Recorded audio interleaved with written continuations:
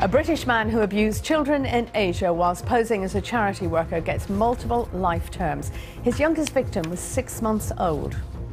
This is the literal face of evil. Richard Huckle, a man believed to have assaulted more than 200 children, including infants, in East Asia from 2006 to 2014. And when you think it could not be worse, he documented his heinous acts and boasted about them online. The extent of his crimes is truly appalling. Curious to know how he was eventually incarcerated? Stick with us as we reveal the gruesome end that awaited him.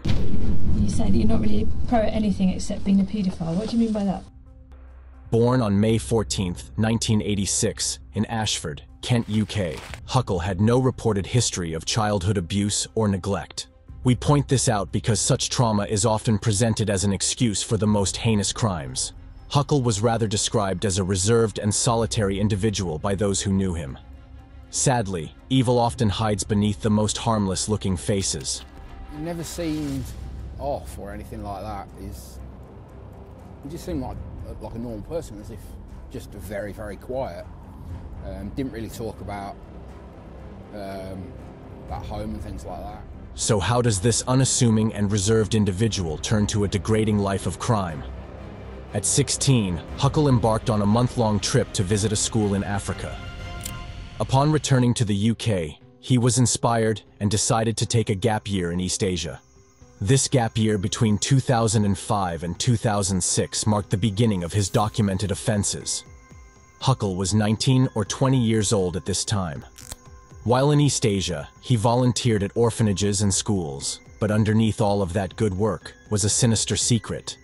In March 2006, it would later be discovered that Huckle abducted and assaulted 2 sisters aged 4 and 6 in Cambodia. He would later relocate to Malaysia and assault a 5-year-old girl repeatedly for 7 years until she turned 12. During his interval trips back to the UK, Huckle acquired more qualifications just so he could easily gain access to children.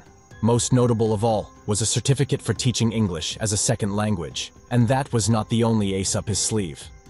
By presenting himself as a freelance photographer, he used this guise to infiltrate orphanages, schools, and impoverished communities, all under the pretense of raising awareness for children's plights and supporting the organizations that aided them. He was welcomed immediately. Someone like you said, Richard Huckle, who is an Englishman, he's intelligent, he's coming to do us a favor, is what the community may be thinking. Who are we that someone like him should come to us? Therefore, we have to go out of our way to make him comfortable. And when children start saying things, if indeed they did, we don't even know if they raised an alarm, but if they did, then, very likely they would not have been believed over him. In 2011, Huckle made a permanent move to Kuala Lumpur, Malaysia. This provided him with the opportunity to fully engage in his pedophilic activities. During this time, he portrayed himself as a Christian missionary who was dedicated to helping those in need. Right after he gained the trust of his victims and their guardians, he would strike, often manipulating situations to isolate them and have them to himself alone. You met Richard Huckle? Yes, I met him twice to take the children. I worked under the mother concern. And what was he like? It's like salt, long hair. Yeah. Fortunately, Huckle meticulously documented his abuses in a disturbing ledger. He assigned himself points based on the victims' ages and the severity of the assaults. Investigators would later use this ledger to estimate the extent of his crimes. According to the numbers, he victimized between 191 and over 200 children between 2006 and 2014. Sadly, his victims ranged from infants to 12-year-olds. In addition to engaging in acts of sexual violence, Huckle also captured footage of himself degrading his victims.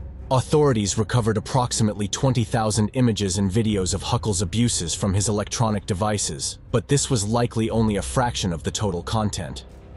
He refused to give the authorities access to the encrypted files, wondering why he had such photos.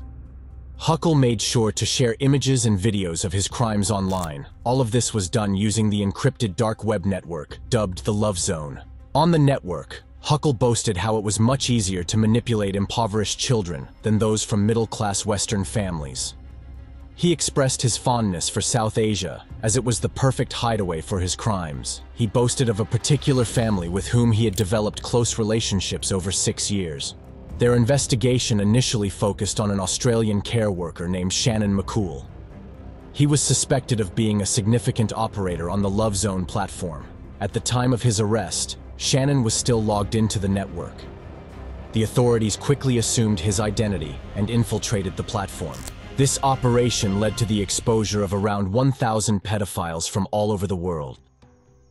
When they caught on to Richard Huckle and his crimes, they forwarded this intelligence to various law enforcement agencies, including the British National Crime Agency. Instantly analysed minute detail of what he was saying and the photographs he was taking. And as a result of that, we found that the location of the abuse was happening in Malaysia. Richard Huckle groomed those children, and he groomed them to a point that he was certain that no matter what he did to them, they would not tell their parents of the abuse that they were suffering from him.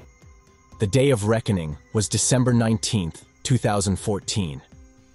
Huckle returned to London Gatwick Airport from Malaysia with plans to spend Christmas with his family. However, the officers from the National Crime Agency arrested him. Huckle was questioned extensively, but he remained uncooperative for most of it. Following his arrest, Huckle was released on bail to reside at his parents' home. In the meantime, his laptop was seized to enable further analysis. By the following day, his parents would beg the authorities to keep him locked up, the second he confessed his crimes to them in a drunken rage. The investigation into Richard Huckle was comprehensive.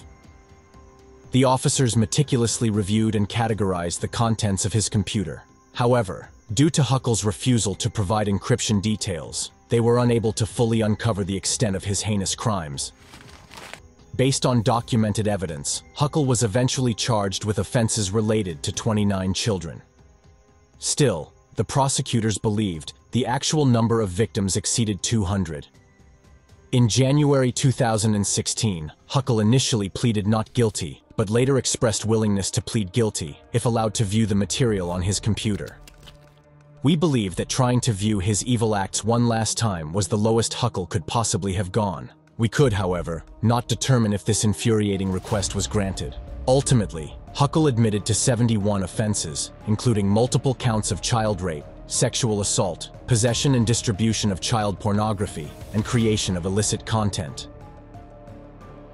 Huckle's sentencing took place from June 1st to June 3rd, 2016, at the Old Bailey in London. The court dedicated nearly 2 days to reviewing the extensive list of offenses. By the time it was done, Richard Huckle was sentenced to life imprisonment with a minimum term of 23 years before he could be eligible for parole. One of the worst paedophiles ever seen by the British courts has been given 22 life sentences. 30-year-old Richard Huckle was handed a minimum term of 25 years for 71 offences that he's admitted. He's suspected of abusing up to 200 children in Malaysia. As you can imagine, many people criticized the sentence as too lenient. In the eyes of the public, Huckle was a monster who did not deserve a life sentence with the possibility of parole. Well, those who had called for Huckle to spend the rest of his life behind bars would actually get their wish. In October of 2019, Richard Huckle was incarcerated at HM Prison Full Sutton. Now, this is a Category A prison that is renowned for housing only the worst criminals.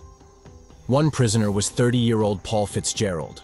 He is a diagnosed psychopath who harbored fantasies of raping, killing, and eating people. Unfortunately for Huckle, he was on the same prison wing as Fitzgerald.